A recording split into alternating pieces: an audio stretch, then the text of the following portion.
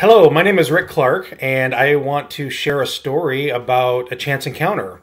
It's a chance encounter that changed my life. It happened in 2015, and I'm really looking forward to sharing the story with you. To do so, I've got to go all the way back to the beginning. I was born and raised here in Spokane, born in 1971. I was born into severe poverty. My mom and my dad got a divorce when I was one, and my dad didn't want to be a dad, so he left, and it was left up to my mom to raise three of us on her own. My dad made a few visits over the years, but we really didn't know him, and so I didn't have that father figure to really teach me the ropes and kind of guide me through life and teach me how to be a man. And I don't know how to hunt. I don't know how to work on cars, but being raised by all women, I can braid hair better than just about any guy I know. But yeah, I was raised by my mom and my grandma and my two sisters, and we did the best we could. Back then, we were on welfare, and so you would get a welfare check that would cover your rent and your utilities if you were really good at budgeting. It would also cover, they would send food stamps to cover your food, your groceries for the month, but you had to be really, really good at budgeting and shopping, which we weren't.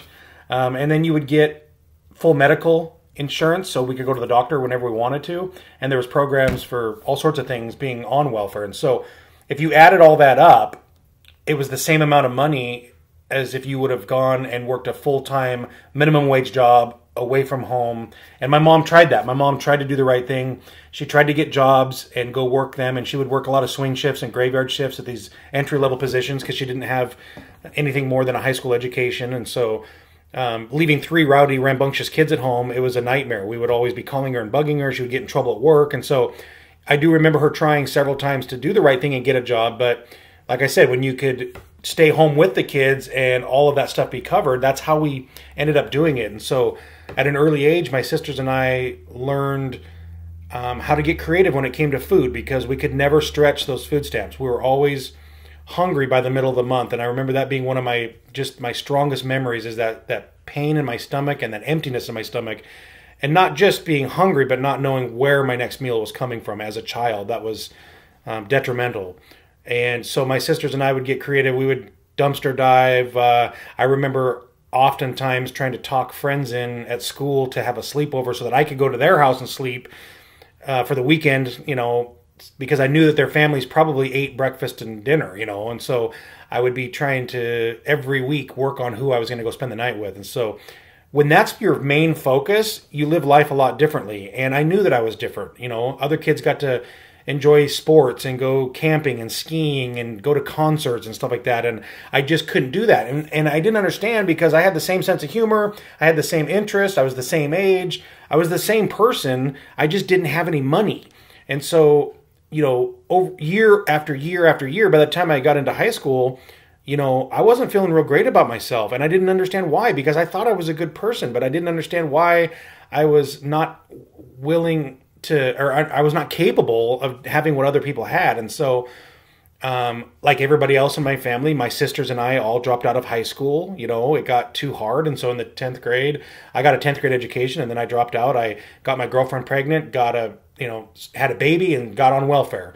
My sisters started having children, and they got on welfare. And so that cycle just continued to turn, and nobody in our family was shocked or upset or mad or happy. It wasn't anything. It was just that was the way we were headed, and it was kind of expected.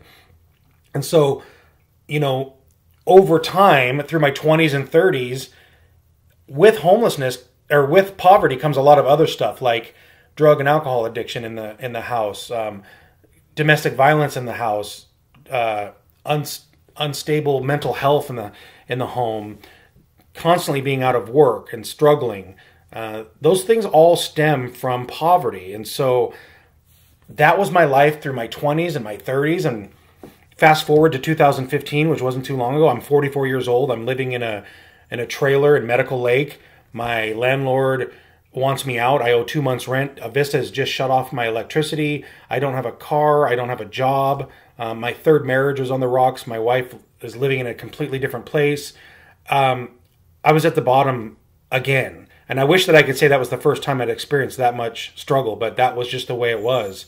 But everything accumulated to that day, and I remember standing up and looking in the mirror and just being tired. And I looked at myself and I said, I'm not going out like this. There has to be something more for me. I cannot be just the poor guy. I think I have more to give this world. And so I took my last $10 and I got on the bus and I headed into Spokane on the public transportation system, and I was going to go to Spokane Community College and see if I could enroll in school. It wasn't anything I was excited or happy about because I hadn't touched a textbook or done math in 28 years. So I was definitely afraid of this moment, but I really felt like I had no other option. I didn't know what else to do. And luckily my bus stopped at the plaza downtown and I had to get onto another bus. But I had about 10, 12 minutes until my bus came. So I went upstairs and I was going to get a snack and a drink. And I saw a man sitting outside of the store who was homeless. Two things really stood out. One, the severity of how homeless he was. His hair was almost dreadlocked because it was so dirty. His teeth were gone.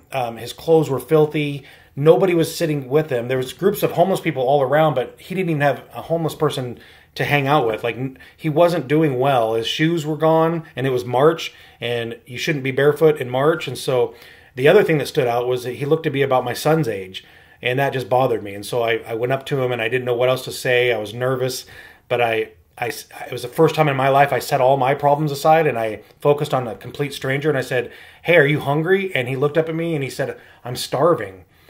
And I said, "Well, let's go. I've got $10." And so we bought Funyuns and Mountain Dew, and I sat with him for 10 minutes, and I got to know this man. And in about 8 minutes, I learned that he was dropped off in Spokane. He didn't have friends and family. He wasn't acclimating well. He was getting beat up a lot by other people on the streets. The night before, he'd been robbed of his backpack. And so I said, you know what? I can't just leave you here like this. If you can meet me back here in 2 days at noon, right on the dot, I will bring you a backpack full of everything that you've lost. And I wrote down every size pants, size shirts, shoe size, and he shook my hand. He was super happy and gracious, and it was like, thank you very much. And I went on my way, and I went to SCC that day, and I ended up registering for class. I took an assessment test, and I passed. It was a really low score, but they promised me that other people had scored lower, and I said, that's all I needed to hear. And I was on my way back, and I got on Facebook, and I had about 100 friends, and I said, hey, guys, I just registered for class. And by the way, I met this homeless man named Jared. Can you guys help me fill up a backpack? And we filled 25 backpacks in the first 24 hours because that post blew up. It went everywhere. People were dropping off, toiletries and food items and clothing and socks and sleeping bags and tents. And so obviously I couldn't give Jared all that stuff. So I went around town with my kids and we started handing out backpacks to people experiencing homelessness. My time's almost up, so to make a long story short, that was 5,000 backpacks ago. That was the day that Giving Backpacks was created. Every day has been better than the next. I graduated with honors at Spokane Community College, and my son talked me into applying at Gonzaga University, which I never thought I would ever be able to be a student there. And Gonzaga answered back with a very large, like $34,000 scholarship to get me started. I just recently graduated from Gonzaga with my bachelor degree in communications. And Mike Rowe came. Some of you guys might know Mike Rowe from Dirty Jobs. He came and paid off my tuition at Gonzaga. And so right now, all I want to do in life is go out and meet people where they're at and let them know that this doesn't define who they are. They may be in a bad spot, but I guarantee that that's not why they're put on this earth. They are here for a much bigger purpose, and I explain my story and say I was living in my van 4 years ago. Now I'm just a graduate of Gonzaga. It's really helped bring love and joy and compassion to the streets. I'm honored to be able to do this work. It's all I want to do, and it was that one chance encounter. And to think that I almost passed that up. I almost didn't talk to that man.